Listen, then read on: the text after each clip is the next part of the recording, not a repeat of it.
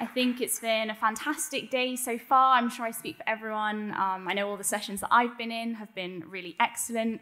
My name is Fiona. I'm from the editorial board of Socialist Appeal. I just want to say it's so amazing to see so many people here, so many people in this room. There's a lot of international guests with us at this event. It was spoken about yesterday, but I think it's worth reiterating, that this is a truly international event. We've got comrades from Canada, from Austria, Germany. Give us a whoop if you're in the room. Sweden, Denmark, France, the Netherlands, the Basque Country, Catalonia, Switzerland, Poland, Hungary, and I think I've forgotten two. So if I didn't say you, Wales. There you go. Well, I just can thank the Welsh comrades because we do obviously have a large contingent of comrades from all over Britain as well. Comrades have travelled very far. Obviously, we've got the comrades from Scotland, Falmouth. Okay, that's all I'm going to mention. And London, Holborn. We've travelled not so far. Well, that's okay. So yeah, this has been a really great day, a really great event so far. It's actually the biggest Revolution festival that we've ever had. We've sold the most amount of tickets, so it's been obviously very fantastic for us all to be a part of that. And there's been loads of people watching online on the live streams as well, I've been told. And I think everyone's feeling good, everyone's feeling confident. I think the future holds great things for the Marxists and the forces of Marxism in Britain. The last couple of weeks have been amazing for us as an organisation. We've been intervening in freshers' fairs in about 53, 54 different campuses up and down the country, meeting hundreds, thousands of young people who are open to the ideas of Marxism. There's probably some of you who've met us in the last 6 weeks and have come to this event. In fact, I wanted to ask if this is anyone's first RevFest, if they want to put their hands up. Oh, that's great. Yeah.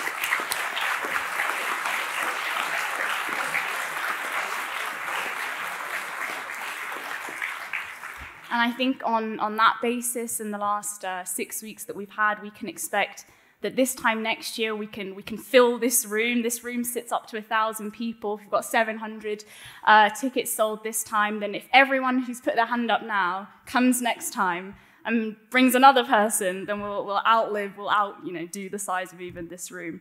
So I think we can have that as a target for us. So there's never been a more important time to be a Marxist. We've got a whole tables, lots of different tables of Marxist literature. If you've seen the front cover of the Socialist Appeal, you might have correctly noticed that it's a bit out of date. This happened again a couple of weeks ago. We had a Socialist Appeal cover, and then reactionaries, essentially. Reactionaries keep dying or resigning just as we go to press, because the paces of events in Britain are moving at a very quick speed. And that's happening all over the world, and that's what we're here to do this weekend, discuss the state of the world, but in particular this session is to talk about what's happening in Britain and the perspectives for the British Revolution. And on that note, I'm really pleased to introduce Rob Sewell, the editor of Socialist Appeal. Thank you.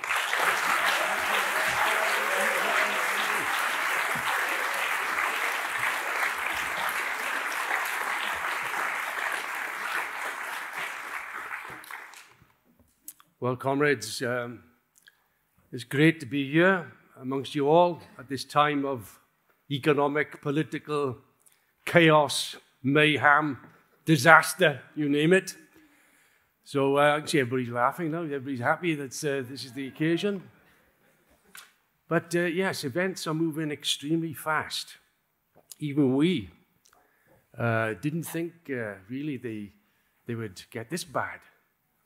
But clearly it shows how the contradictions of the past period have built up to such an extent that this is not just a simple crisis, but a series of crises, each of one built upon another. And therefore, I know some commentators have said, well, this crisis is as bad as it was in 1956 at the Suez time. But I think that's a well underestimate, to be honest with you. This is probably the most serious crisis for British capitalism, probably in modern history, I would say. Even before We've had crises before. But at least you had someone at the helm who had a bit of an idea what to do or what to say. Whereas today, there's no one there. It's in a complete vacuum, which is obviously compounding the crisis itself. Of course, the Europeans are quite happy about the chaos of the last few weeks. I can see they're rubbing their hands after all the shit they had to put up with over the last 5 or 6 years about Brexit. They're not surprised, and therefore their newspapers have made a meal of it. I can see Le Monde, that Truss resignation leaves UK in deep, unprecedented political crisis. Haha. El País, UK is plunged into chaos. And even the Ukrainians, threw in a tweet, I saw the other day, saying that, was the exact words, better call Boris, which apparently is a play on the Better Call Saul, of the Netflix series. But they quickly withdrew it, probably realizing, well, he may not win or he may not get here, so let's play safe. But you can see that they're also worried, of course, about Britain, because what happens in Britain will have a knock-on effect everywhere else. As was explained yesterday, that the world has never been more integrated, and therefore the crisis in Britain is not simply a British crisis, and will have enormous consequences because it's not over yet by a long shot. I think it was today's Financial Times said, can things get more worse for the Tories? And of course the resounding reply will be absolutely not, given the fact that Boris Johnson is flying in with a suitcase full of spanners in order to throw into the works, of course. And the ruling class are a bit alarmed that he has a prospect of winning, actually. And of course, that means further and further instability. Again, the headline in the Financial Times, investors and MPs take fright at Johnson's return. I mean, everything they seem to do has been a disaster. And that's no accident, really. It's the whole product of this period that's been building up over a long period of time, of the contradictions facing British capitalism and also of world capitalism itself. Now, we have a title this evening of a discussion on preparing for power, perspectives of the British Revolution. I think we should be honest and say, well, as far as the mass of ordinary people are concerned, the idea of revolution is pretty far-fetched. That it's not on the cards, it's not on the radar as far as they're concerned. It doesn't enter their experience, really. I mean, I think you'd say that was the case in relation to the lefts, particularly in Britain. We're also very skeptical about things. And they too are, well, revolution, yeah, nice idea, but, come on. It's not going to happen, is it? I mean, that's their kind of outlook. They don't believe in it. And, of course, we have to understand, yes, we can understand why the broad mass would feel that way, because they have been conditioned by the past. Their whole experience has been determined by the past. And particularly the older generation would look back to the post-war period, the 1950s, the 60s, when there was full employment, when council houses were built, when living standards were going up. There seemed to be a bit of hope here around at that time, and that had a big bearing on things. Because obviously, revolutions don't take place every 2 minutes. They're very rare occurrences. I mean, when was the last time you had a revolution in Britain? You'd have to go back to the 17th century and the English Civil War. Although, of course, we've had revolutionary consequences in the past period, that's for sure. In the last 100 years, in 1912, the Great Unrest, 1918, 1919, 1920, where 100,000 armed troops marched down Whitehall, demanded to be demobbed, where you had councils of action being formed in Britain and the threat of a general strike. In 1926, You had the elements of dual power being created in Britain, but were, of course, betrayed by the TUC. In 1931, you had the Invergordon Mutiny, a kind of pre-revolutionary crisis in Britain. Even after the war, with a massive victory for the Labour government, there were revolutionary overtones at that time. And probably in my experience, the 1970s also certainly was very, very politically charged. And certainly even the ruling class were looking for civil war at that time. Well, not all, but an element of the ruling class. But of course, this is very, it's not happening every day. The vast majority of experience is that there's stability. The vast majority of experience of people is generally looking at the past as, it's not revolution, but general stability. Although you must qualify that, and over the last 20 years, probably the generation that's in this room at the moment have only experienced crisis. But for the older layers, if you like, they hark back to this days of Keynesianism and capitalism giving reforms because they could afford to do it on the basis of an upswing. But the upswing's gone. It's finished. It is completely over. And therefore, we have to move on. We have to understand what is happening. And of course, we're not saying, yes, there's going to be a revolution, 9 o'clock on Monday morning or around the corner. What we're saying, however, is that the objective crisis of capitalism on a world scale and in Britain are pushing events towards revolutionary consequences in every country, including in Britain. Whether we like it or not, or whether the bourgeoisie likes it or not, the system is in a dire crisis and cannot deliver what it delivered in the past. And therefore, a new situation is evolving. A new normality is evolving, which is more crisis-ridden, and therefore poses enormous challenges as far as the working class is concerned. Of course, we know that consciousness, people's ideas, are very conservative. They cling on to what is what they know, and that has a very powerful influence on people. They hope for the best, if you like.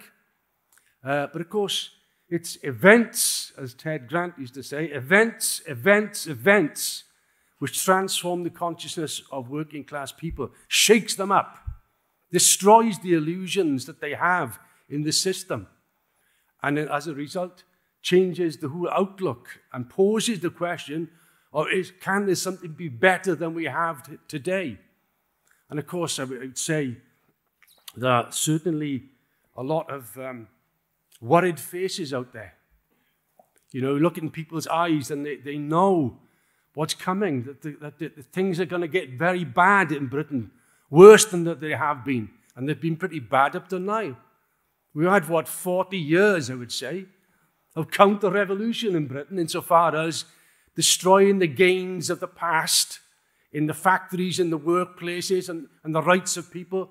Real wages in the last 2 decades have been reduced. Well, it's been the worst 2 decades than anything since Napoleonic times in relation to the fall in real wages. It's quite a remarkable position. And that was just an hors d'oeuvre, if you like, a little foretaste of what is coming. And therefore, we as Marxists have to understand the deeper reasons behind the situation. It's not wishful thinking on our behalf.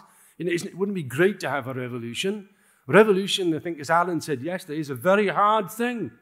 A revolution is not a tea party, and it only happens when people are desperate enough to want to change their lives, take their possession, if you like, of their own fate, into their hands. And that takes courage and elan and determination, which can only come when people see the need to do that. But the needs are born out of necessity, on the basis of the crisis of the system itself. And therefore, it's not wishful thinking. All the equilibrium, as they like to put it, has been destroyed. It's finished. It's complete disequilibrium. It's complete chaos in the world situation. And therefore, that is laying the basis for fundamental change. You know, I think it was Lenin explained that revolution occurs when the working class cannot live as they did, and the ruling class cannot rule as they did. And there's a complete impasse, creates revolutionary conditions, including in Britain, which would be quite amazing for many people to think. Although I think the experience of the last couple of weeks must be thinking, something's up, something's going on here. And of course, it is true, this is just the beginning of a foretaste of the deepening crisis in relation to British capitalism. Because what we're seeing in front of us, it's like a perfect storm. And at a time, I mean, it's unbelievable. You've had 3 prime ministers in 8 weeks, man. You know, Truss was a complete non-entity, it is true. But, it gets the prize for being the shortest-lived prime minister in the whole of British history. And the same goes to the rest of the camp. The home was at Sewell, Braverman, isn't it? Who was the home secretary. She lasted very little time. You had to go back to the Duke of Wellington in 1834 to have something to beat her, in relation to the little time span she's had as Home Secretary. And these are gold medals. These are prizes to be won in relation to Britain, of all places. Britain, which you have to scratch your head and pinch yourself, that these things are happening here, which was traditionally a very, very stable country altogether. And now, and that included the Tory party. I mean, the Tory party, I would say, in Britain, was probably the envy of the ruling classes of the world because of its success since its origins. It was a very stable, very, articulate means of carrying out the instructions of the ruling class. And they were, particularly the Europeans, were very envious of it. But now, it's completely shattered. And that is an indication of the profound change in British capitalism itself. All the main institutions, the props of British capitalism, have been undermined fundamentally. The distrust in politicians, in parliament, in the state apparatus, all those, in the monarchy, anything you get to name, all these things are now being questioned as part of the deepening crisis of British capitalism and are preparing the ground for changes in consciousness. It was Trotsky actually who said, he said revolution wasn't born out of slump or boom. It was a shift between one and the other. In other words, it was the tremendous uncertainty generated by life that creates this shock, if you like, that changes consciousness itself. And we're going to be in for, this is the beginning of shock after shock after shock after shock for the working class. And therefore, it's going to drive more and more to look for a way out of the problems that they face. And the speed of events, by God, it's incredible. I mean, we wrote a document, wasn't it? I think, when was it? I think it was a month after Boris Johnson was elected at the end of 1919. Well, it could have been. That will really be 40 years. No, 2019. Shows how old I'm getting, is it? And in this document, this British Perspectives document, after all, the Tories only been in a month, an 80 majority, the Labour Party was shattered, and we write in the document, this government will be a government of crisis and in all likelihood will not achieve its full term. And I must admit, some comments think, whoa, that's a bit rich, Perhaps you should cool it down a bit, qualify it a bit. And said, no, that's going to happen. Why? Because of the objective conditions in British capitalism itself creates the instability, creates the crisis, which reflects itself politically, economically, socially, and so on and so forth. But we could never have dreamed of writing something this is just what has happened in the last 4 weeks. It's incredible. You couldn't make it up. You certainly couldn't predict it in the way that it's developed, the intensity, the savagery, the depth, and the ruling class is pulling its hair out because they cannot get a handle on the situation. They can't get a grip on it. And that is obviously an extremely dangerous thing. And therefore they are thrashing about as to what can be done at the present moment. Of course, we know that the ruling class and the agents they have, revolution, it will never happen. And that'll be the general message, of course, pumped out. Britain's a stable country, revolution could never happen. But they said that 2008 couldn't happen. They said that there would be no major economic crisis on a world scale because they could manage the economy. They were very confident. That was their whole prediction. And when it came, it was a damn shock to them. It was the biggest slump in 2008, bigger than probably the early 1930s. There was a devastating one. And it could have led to a depression, but they had to bail out the capitalist system. The state had to intervene to prop up capitalism at that time. And then they said, well, it's only going to be a once-in-a-century event. And of course, we see what happened after 10 years of so-called growth and austerity and crisis in Europe. It was building up, another slump was building up, and of course, it coincided with the pandemic in 2020 and resulted in a devastating collapse in Britain. The GDP fell by 10%, the biggest fall in 300 years. Incredible collapse. And again, the state had to intervene and bail out the capitalist system in order to keep it afloat. Of course, we're also going to be asked to pay, as we are being asked to pay for the crisis itself. But then they said, well, don't worry, there's going to be a recovery. And what a recovery, because people are going to spend their money now. They've been in the houses with lockdowns and so on. And they were even talking about a roaring 20s, like in the United States. Well, that roar didn't happen very much, did it? It was a further collapse. And this is what we have at the present moment, obviously brought about by other factors as well. The system itself is not simply driven by economics, but also politics and other factors can result in it as a trigger, if you like, in order to provoke deeper crises. And what you have at the present time is a move towards another serious world slump. Even the bourgeois recognize that. The IMF, World Bank, all the strategy of capitalists recognize they're moving into a new slump period in the next year. In fact, Britain's already in the slump. Europe is mostly in the slump. It's all building up at the present moment. And of course, this once again has an enormous impact on the consciousness of the working class. But this crisis is not simply this or that crisis, on energy or whatever it will be, of inflation. We have to understand it's generalized crisis of the capitalist system itself. And the reason for that is capitalism has reached its limits. Marx explained a long time ago that the development of history is determined by the development of the productive forces.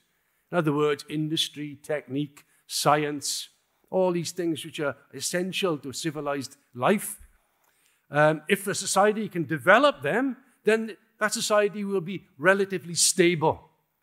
But as soon as a society is incapable of developing the productive forces, taking society forward, then opens up the period of revolution, according to Marx. This is the basis of historical materialism.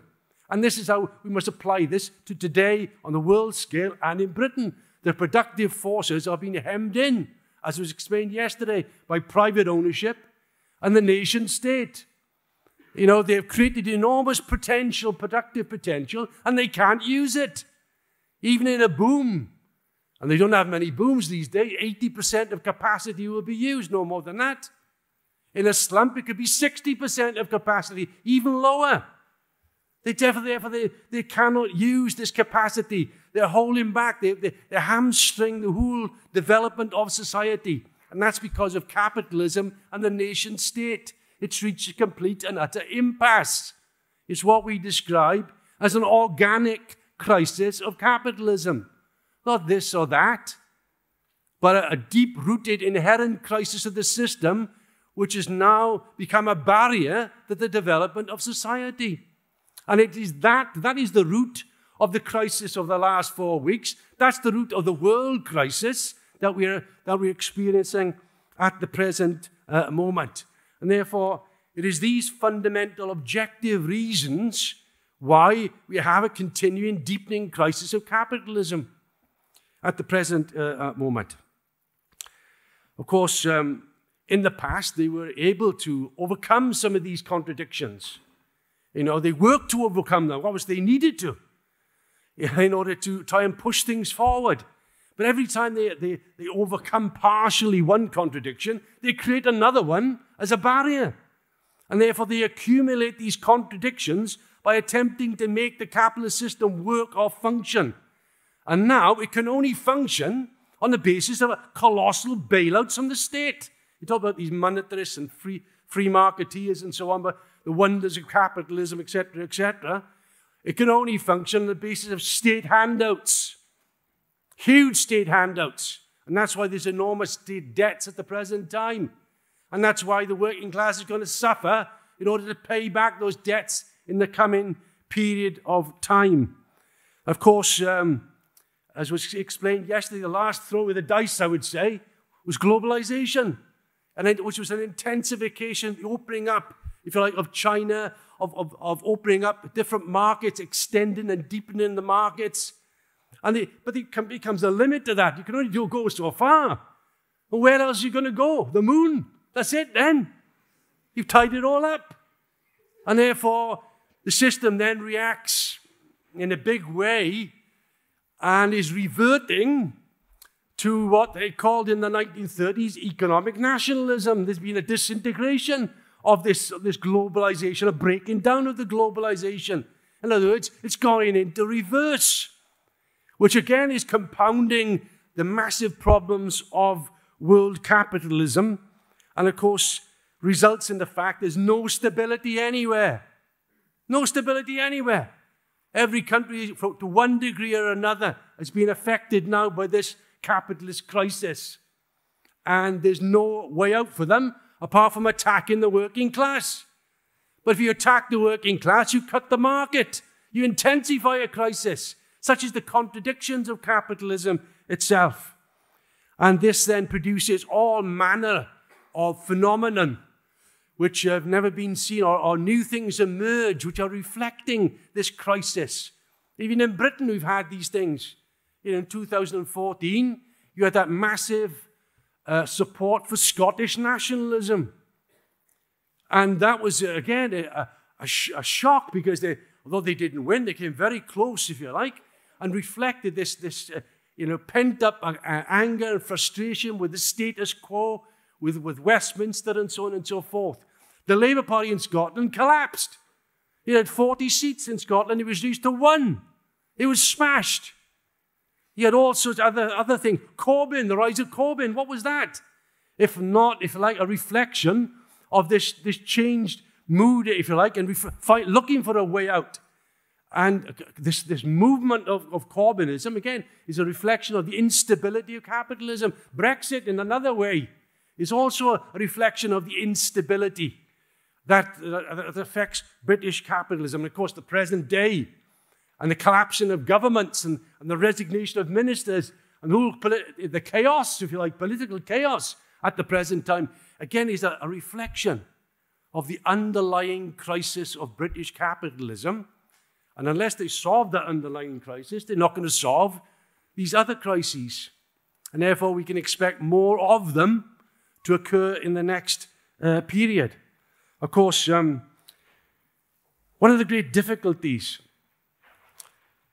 for the ruling class in Britain is this loss of control over the Tory party.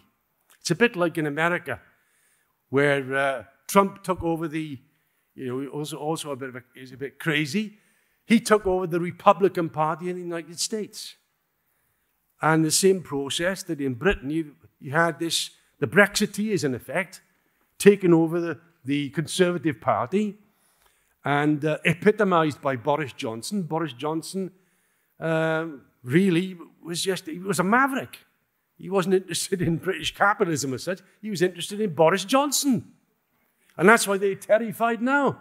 If he comes back, you know, because if he gets on the ballot paper, is he on, is he? Oh, I knew I should have looked at the paper before I come on here. Events, events, events, comrades.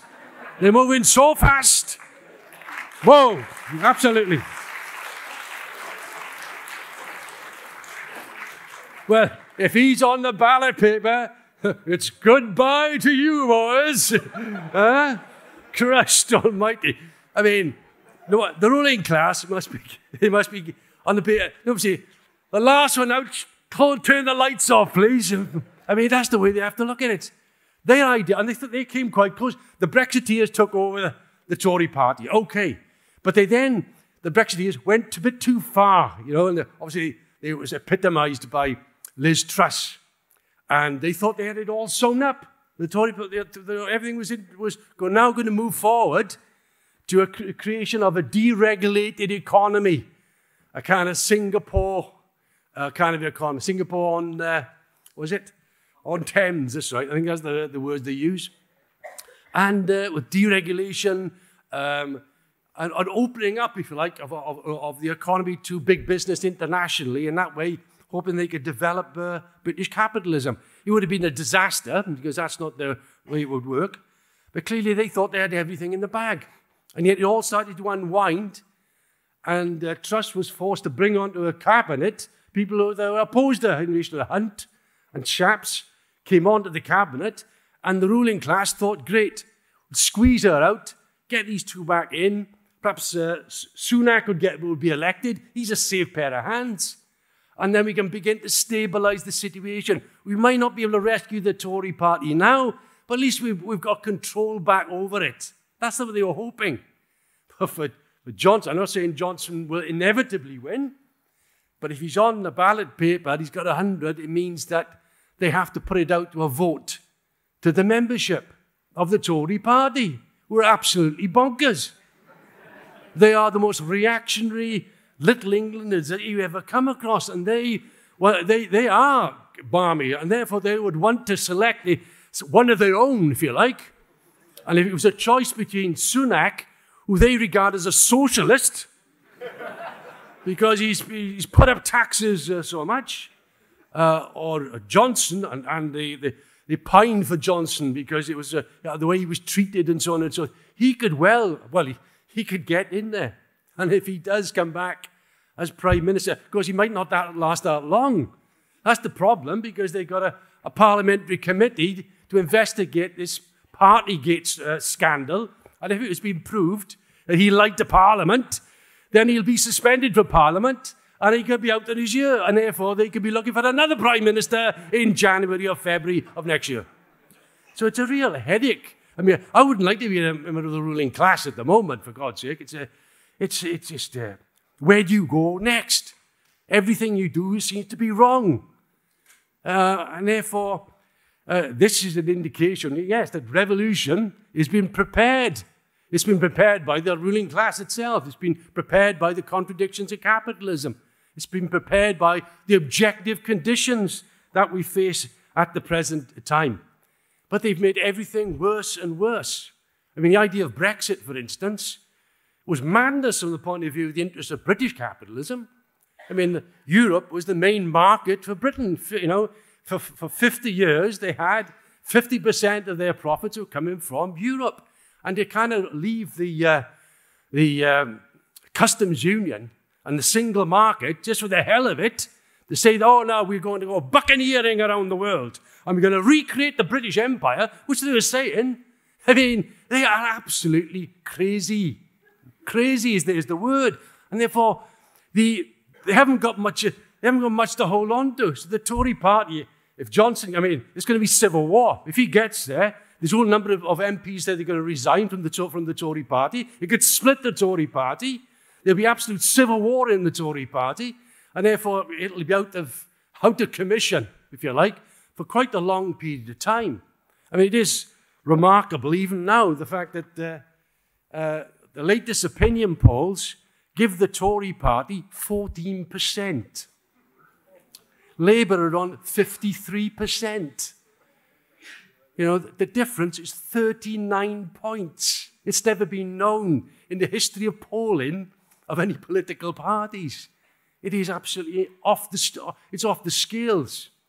And therefore, the idea that somehow even Johnson is going to rebuild the support, you know, in the red wall seats, etc., and win the next election is a bit of a pie-in-the-sky dream, really. But whoever gets the leadership of the Tory party, you know, I think someone said the Archangel Gabriel, I think, would have a difficult job if they won the Tory leadership in order to turn things round. And he's probably got a point there. But the thing is that the Tory party was the main bastion of British capitalism, the political representation, been around for 200-300 years. It was the main thing.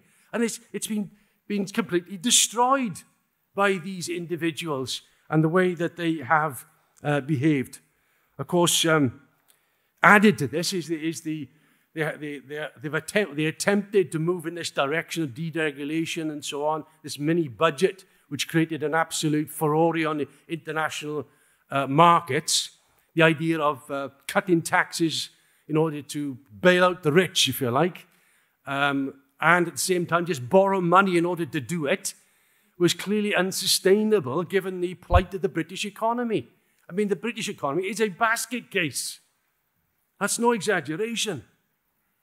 I mean, out of the G20, out of 20 of the top countries, Britain will come 19 out of 20 in relation to the lack of growth next year. It'll be the worst performing country out of 20 of the G20 countries. The only other one worse performing is Russia, who, of course, is in war and has got enormous sanctions placed on the economy.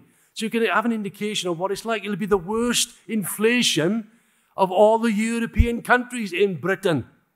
In other words, it's the sick man of Europe. It's degenerated. And that's the product of the crisis of British capitalism, the failure of the ruling class to invest, to modernize. They're prepared to speculate, invest abroad, and so on and so forth. Now the chickens have come home to roost in a big way. You know, they cannot sustain the living standards of the working class. That's the whole point about it. They have to make big cuts. And even Hunt said that there's going to be eye-watering decisions that have to be made and so on and so forth. I mean, austerity's not gone away, by the way. It's been there all the time. They just changed the name. But all they'll do is they're going to intensify it. And that means enormous class struggle, because the working class at the moment is not passive as it has been over the last 40 years. The working class has reawakened in Britain. And that reawakening has represented a big strike wave, the biggest strike wave we had in 40 years, where workers who have not been on strike before are taking strike action. You know, as you see, the railway workers, we've seen the dock workers, we've seen the postal workers, the telecommunication workers. We've had barristers going on strike. We've had lots of sectors in Unite going on strike. I think there's, I forget how many strikes, 150, is it? Major strikes that have been involved in. I mean, it's incredible, the bubbling up of an industrial wave at the present moment. Because, why? Because of the inflation. The inflation now is at 10%. Inflation before was very little. So there wasn't, so you could probably manage to get along with all the extreme difficulties. Now it tips you over the edge. And of course, the increase in interest rates, I mean, the increase in mortgages, increase in rents, the collapse of the pound also means that imports will be more expensive into Britain. So all these things are going to start throttling the working class. It's bad now, but it's going to get a damn sight worse in the next period. And therefore, this industrial movement is the beginning of revival of the struggle, of the class war, as the Sun gracefully put it in the front pages of its newspapers a few months ago. But it's coming on top of a working class which is at its bitter end. There are many workers who have to take 2 jobs, maybe 3 jobs in order to make ends meet. The poverty and squalor has gone up. Child poverty is increased. Food banks are increasing. All the problems that the working class faces has been compounded now by this cut in real wages. Because with the increase in energy prices, and they've gone up from what was about 1,200, went up to, then it's gone up to 2,500 this time. Next year they're talking about £4,000 per year on average for heating your house on energy. I mean, that puts it out of reach of many, many people. So this is going to be a desperate situation. We thought that the 1930s were bad. And yes, it was the Depression. Or let's be, even then, in Britain, in the 1930s, the economy grew by 3% a year. British capitalism in the last 10 years has grown by 1.2% per year. In the 1930s, it was those who were unemployed who got hammered, in Scotland, in Wales, and the north, and so on. Those who managed to get a job actually saw their living standards go up a bit because prices fell in the 1930s. There was a deflation. So we're going to have a position where workers are going to be worse off now than they were in the 1930s. That's the reality. And that's going to have a big, big impact on the anger and the bitterness which is building up in the working class, particularly young workers. When they see what's happening. And yes, we were talking about yesterday about the amount of discussions at the bus stops and so on and so forth. The politicization is taking place at the present moment in society. People are talking politics. They're looking what is going on, what the hell is happening. It's not like before. And this shows the change in the mood and psychology of the masses themselves. And on the industrial front, there's talk even of a general strike from leaders who are under pressure from their rank and file. They have to talk left. And then you see Mick Lynch then is coming out. We need an uprising. I mean, this is stirring up, if you like. It's feeding also the mood of the workers. When they hear this kind of language, and the mood of the workers is pressing on these leaders to make such statements. Even the right wing of the trade unions are also under pressure. Christine McEnany, the right-wing General Secretary of Unison, has come out and told her, we cannot tolerate this situation anymore in the health service where nurses and health workers are having their wages cut. We have to ballot our members. And there's going to be 750,000 health workers balloted in the next period. 750,000. There's teachers, there's head teachers who've never been on strike in their lives are starting to ballot. There's a fundamental awakening and change in the working class. And that's not going to stop, is it? Because, of course, you might be able to win a bit here, a bit there, but what you win in that hand, they'll take with that hand. You're never going to be satisfied. You're on a roller coaster all the time. And you have to fight and fight if you're going to get anywhere. And therefore, that's what's happening in these ballots. Even Gary Smith, the right-wing General Secretary of the GMB. I know Gary used to be in the militant. He used to be in Scotland in the militant. Yes, he was sympathetic to Socialist Peel at one point. Then he went off and done his career in the union and then moved to the right, of course, and became the General Secretary. But he said, what we are facing now is like a combination of the poll tax riots with the winter of discontent in 1979. In other words, that's the kind of picture he is putting forward, which is one of enormous upheaval of class battles that we have not seen for generations. That's the perspective opening up in Britain, not the quiet life that we've had before. It is a tidal wave that's facing the ruling class, a tidal wave that's facing any government that comes into office itself. And no wonder the Financial Times, the representative of finance capital in Britain, is calling for a general election. Not that there should be a Tory government no, a general election. Why? Because, first of all, they have no confidence in the Tories. They're wasted. They're finished. And therefore, what we need is a new change. And of course, what they're looking for is a Starmer Labour government. And that's been the traditional role, by the way, of right-wing Labour governments. When the Tories have behaved or performed badly, then, well, they're retired. In the game of cricket, the second 11 are brought on, to clear up the mess. That's the only reason that they're brought in. And, of course, Labour now is no danger as far as the ruling class is concerned, with Starmer at the leadership, where he's purged all the left wing, abandoned all the left-wing policies, and completely bowed down to capitalism, the market, the monarchy, the British flag, everything and your uncle he's bowed down to in order to ingratiate himself with the ruling class. I'm your servant. I will do anything that you ask. I'm your bit. And that's what he is. He's a right-wing agent of the ruling class within the workers' organization, a snake, if you like, in the workers' organization, together with the other Blairites and the right-wing crew that are there who take it over as careerists and so on. And they will do the dirty. And of course, under these circumstances, whenever the election is called, because the Tories won't want an election, because they'll be annihilated, but they have to get one sooner or later. And given the crisis is going to unfold, who the hell knows when it's going to happen? I wouldn't know. But they have to have one by 2024. And therefore, it's like you will have a Starmer government, in my opinion. That's the way it's looking. Could be a majority government by the look of it. And we welcome it. We want the Starmer government. Put them in power. Let the working class experience the right-wing reformism of a Labour government, which they'll go through and feel the bitterness against, because they will carry out the same policies as the Tories. They'll carry out the same dictates of the ruling class as far as they're concerned, and therefore attack the working class.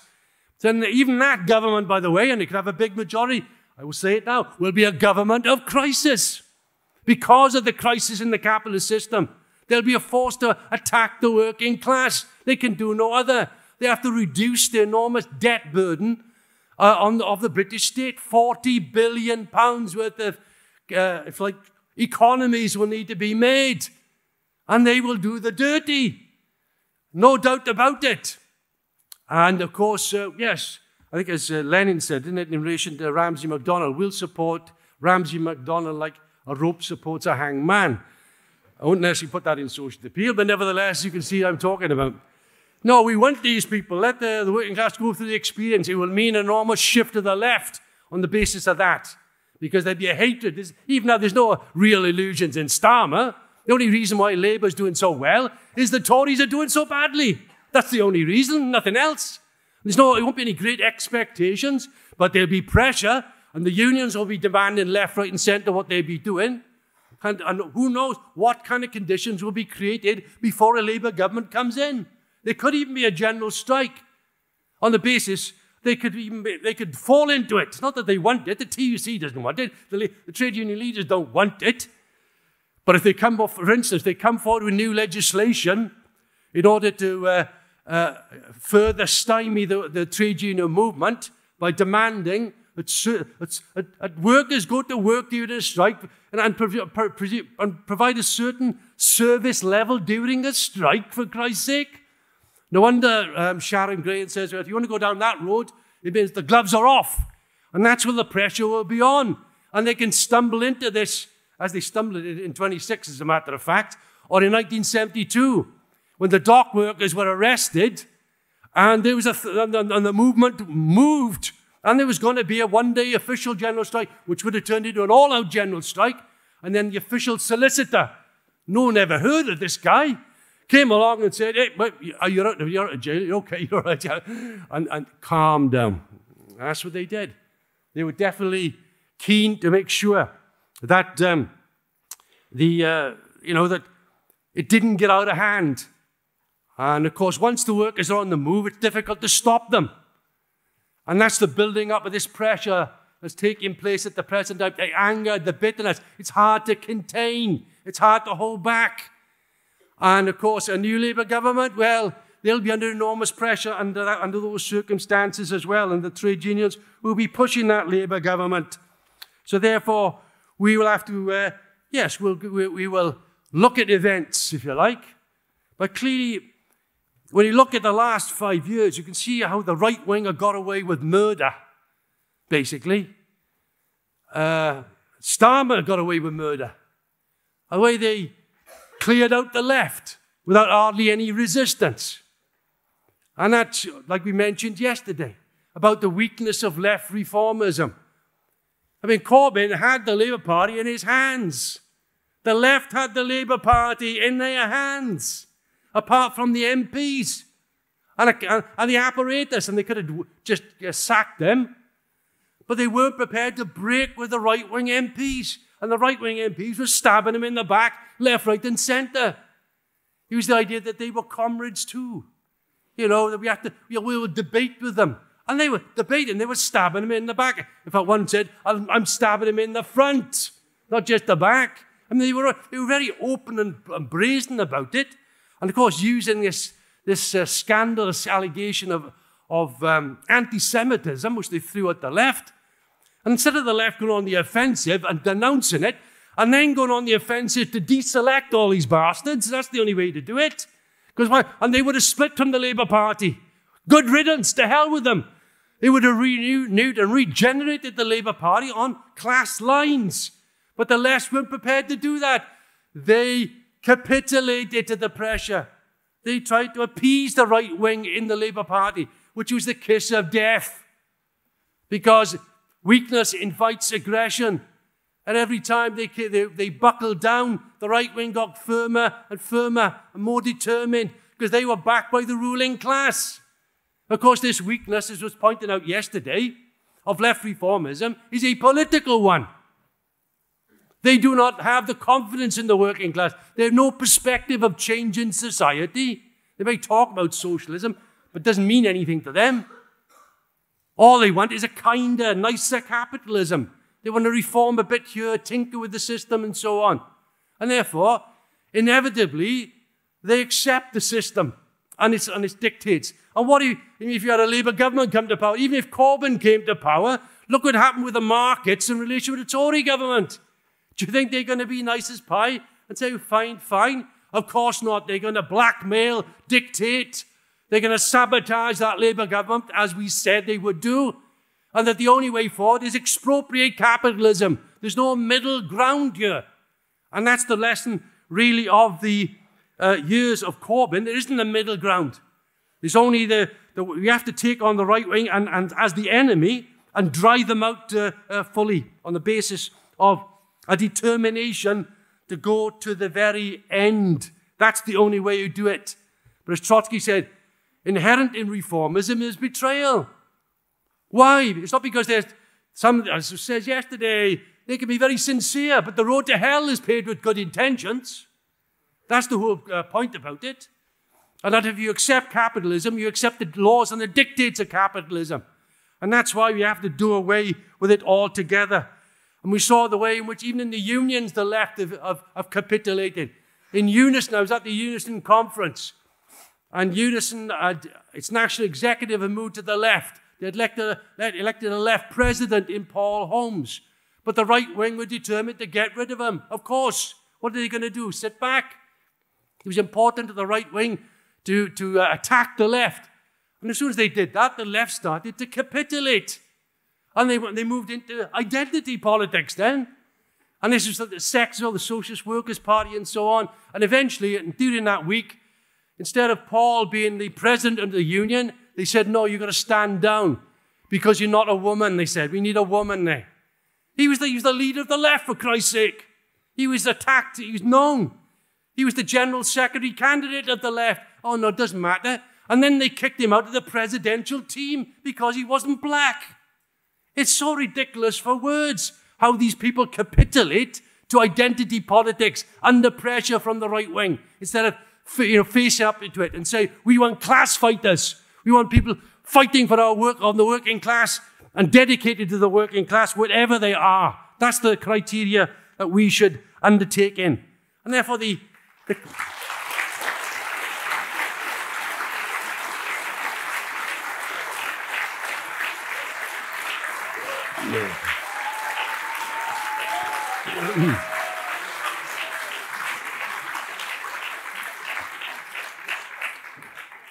So anyway, we've always said, look, the crisis really can be brought down to a crisis of leadership.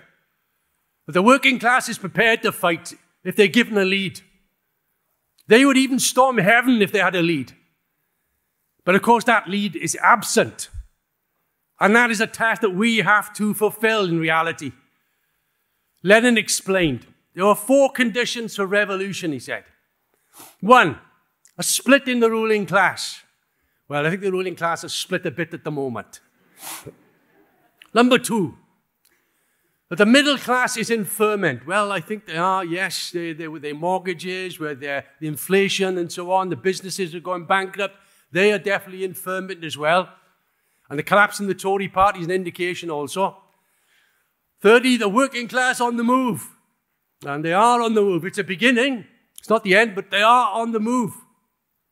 And fourthly, the building of the revolutionary party, the existence of a revolutionary party, which does not exist at the present time. And therefore, that is our fundamental task in the next period. The other points will mature, are maturing, have matured. But the fourth one, which is the guarantee for success, needs to be built. You know, the revolution is going to happen whether we're here or not, comrades, because objective conditions will force the working class to move. What we are talking about is a successful revolution, and that requires a revolutionary party to lead the working class. And therefore, we have to say, on the basis of the changing consciousness of the working class, there will be layers who will draw, yes, radical and even revolutionary conclusions. You'll be shocked by what will happen. People will vote Tory, will end up in our ranks of our organization. I remember Farrell Dobbs, in the United States. He was the leader of the Trotskyists. In 1928, he voted for the Republican presidency of Hoover. 3 years later, he was in the ranks of the Trotskyist movement and became a leader. The people, you don't have to go through right wing, and then Tories, and then right wing Labour, and then left reformism, and then let's get to Marxism. You can have people who jump over their heads of that and draw revolutionary conclusions. That's the dialectic of it, and that's what we must understand as well. That the whole basis that we face is the need to build the organization, build the forces of Marxism. Of course, we cannot do that just by announcing it, and it will not be done as events move. We can't just spontaneously create something. It has to be built beforehand. That was the lesson of Lenin and the Bolshevik Party, who put in painful years of building up the forces, and when the opportunities arose, they were able to take advantage of it. In February 1917, the Bolsheviks had 8,000 members. By October, they had 240,000 members. And the vast majority of the Soviets were under their influence, and they took power. Of course, I'm not saying it takes 9 months. It will take a long... What we're going to have is a protracted revolution in Britain, more like the Spanish Revolution, which went from 1931 to 1937. And even within that, you had 2 black years, 2 reactionary periods. Because a revolution is not one act. It's a process of the transformation of the consciousness of the working class. But it's a process that begins and develops and extends. And on the basis of that, it matures. And if you have a revolutionary party in place when it's matured, then you could lead the working class to power. We, comrades, we have less than 1,000 comrades. We're not far off 1,000. We need to get to that 1,000. But we need to build to 5,000 and 10,000. That is entirely possible. Are you telling me there's not, 5 or 10,000 young people in Britain at the present time who would not join our organization? I tell you, they exist. But we have to get them. We have to reach out. We have to build this organization. It will not be built for us. And that requires you, ourselves, to put the effort and determination in order to build this organization, to build the subjective factor, Because without that, we are lost. With it, we will win. And if we can develop an organization, 5,000, 10,000, on the basis of events, that will grow enormously under conditions of revolutionary fervor, as was, for instance, the POOM, which was a centrist organization, which grew from about 1,500 to 50,000 in the space of weeks on the basis of the Spanish Revolution. But you have to have that core first, the educated Marxist cadres that we have to recruit to the organization and develop and educate, win young workers to the organization. Through the youth, you win the older layers. That's the way to do it. But if we consciously determine that this is the main task that we will perform, then we can reach those targets. We can build that organization. We can create the subjective factor which can lead to the victory of the working class in Britain and internationally, and create a world fit for our class, for our people, of plenty, no war, no poverty, but growing living standard, a real life for our people, for our working class, and the liberation of humankind.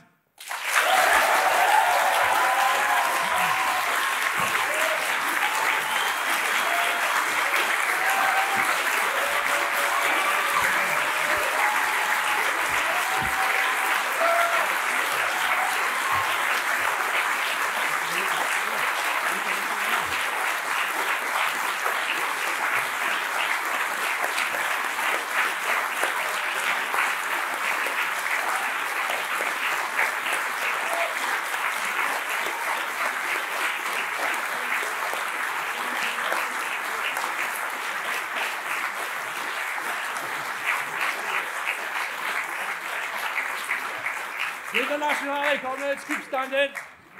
All right.